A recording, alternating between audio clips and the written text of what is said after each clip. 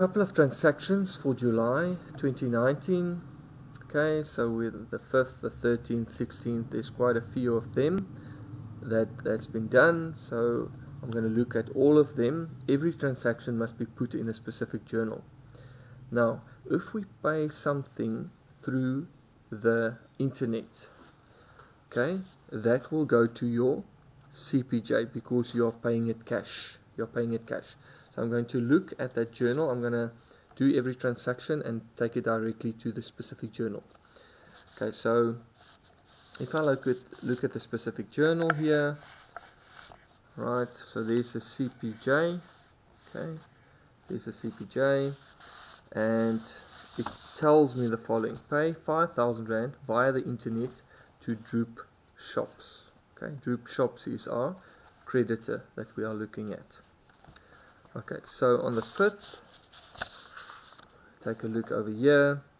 Why do we say BS or bank statement? Because it's via the internet. So the only place where we will see this transaction taking place is by looking at your bank statement. On the 5th today, the creditor's name that we are paying is Droop Books. He is creditor number 1. How do I know that?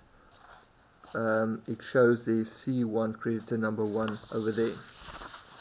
Okay, right, so we're paying 5,000 Rand in the bank account and we are paying it towards the creditor. So we're paying back the creditor. Okay, so 5,000 in the bank account and 5,000 Rand in the creditors control because we are paying creditors in general, but the specific creditor that we're paying is Droop Shops. Okay, so that was transaction number 5. Okay, the second one over here then would be on the 13th. Buy trading inventory to the value of 7,000 Rand from Khumalo Traders on credit. Okay, so if we are buying trading inventory and we're buying it on credit, we put it in the CJ. So the journal here that comes into play is the CJ, the creditors journal, because we're buying on credit. And another way that we can see it, we're receiving an invoice from this specific supplier. But remember, so that was the invoice number according to the other client's books, the supplier's books, but in our books it is invoice number 98 for the year, for example. Okay, so we renumber it to invoice number 98, and it's day 13, amount of 7,000 Rand, and it's trading inventory. So I'm going to the CJ.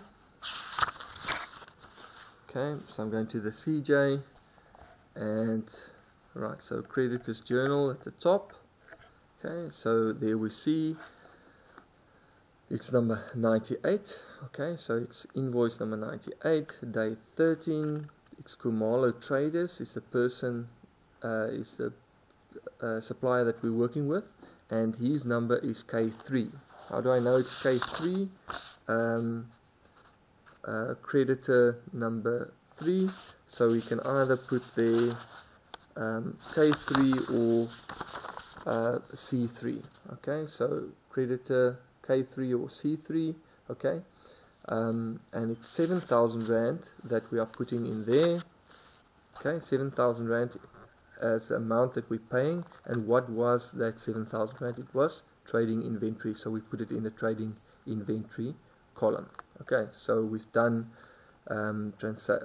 transaction on day 13. Okay, so the next one will be on the 16th. Okay, send trading inventory to the value of 4,000 Rand back to Khumalo Traders. Okay, so Khumalo Traders is our creditor.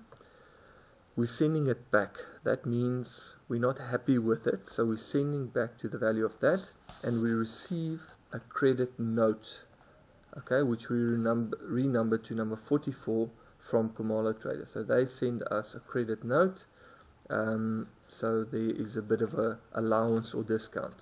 Okay, so I'm going to put this in the CAJ. Okay, creditors allowance journal on the 16th. Okay, so there's the creditors allowances journal, renumber to number 44, day 16, the creditor is Khumalo Traders.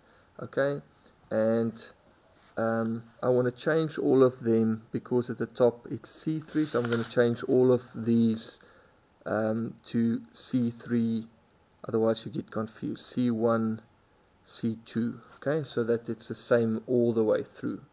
Not sure why they made it a K.